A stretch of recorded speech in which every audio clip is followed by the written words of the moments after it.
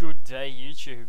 This is just a quick and fun little video about a RAM comparison usage video about Xubuntu on the left, so Xubuntu 19.04, and on the right Lubuntu 19.04, both their latest respective releases there.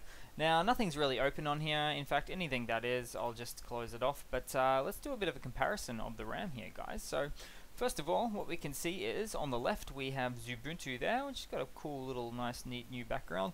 About 400 megabytes of RAM, which isn't so bad. And then on the right we have Lubuntu, 370. So, actually that just peaked up to about 420, 450 there. But they are for the most part fairly similar, which is good to see. They are both very lightweight Linux distributions, so this is something that you would expect from either release, so you can chuck it on an old laptop or desktop, that sort of thing.